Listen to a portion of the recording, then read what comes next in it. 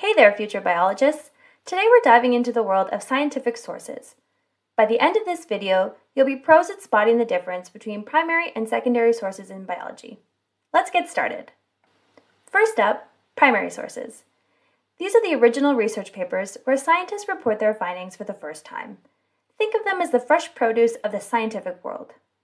For example, in 2022, researchers published a paper in the journal Frontiers in Plant Science about discovering a new species of water lily. They described its unique features, how they found it, and why it's different from other water lilies. That's a primary source, straight from the scientists who did the work. So what makes a source primary? Well, it usually has these features: a detailed methods section, step-by-step description of how the study was conducted. This allows other scientists to replicate the experiment if they want to.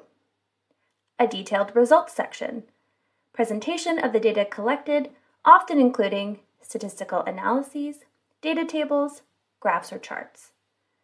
A discussion of the findings, interpretation of the results, how they fit with existing knowledge, and their implications. And a list of references, crediting the scientists and researchers whose work provided the foundations for their study. Now let's dive deeper into secondary sources. These are like the smoothies of the science world. They blend information from various primary sources to give you the big picture. Secondary sources in biology include textbooks. These compile knowledge from many primary sources to give you a comprehensive overview of a topic. Sometimes there may not be an entire textbook dedicated to your topic, but rather a chapter within one. Review articles.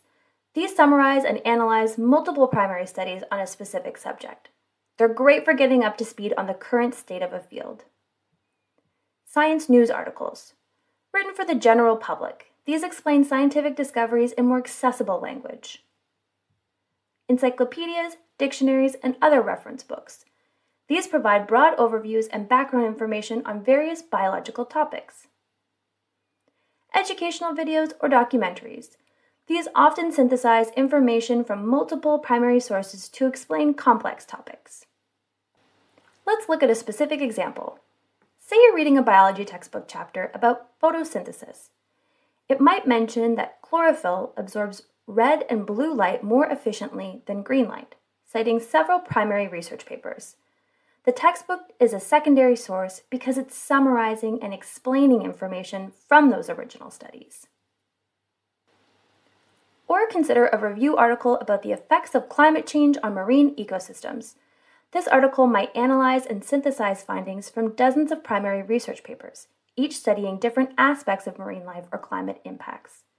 The review article gives you a broad understanding of the topic without you having to read all of those individual studies. Secondary sources are incredibly valuable because they provide context and background information, summarize current knowledge in a field, make complex scientific ideas more accessible, and help you identify important primary sources for further reading. It's important to remember that secondary sources involve some level of interpretation by their authors. They're not just reporting raw data, but explaining and contextualizing it.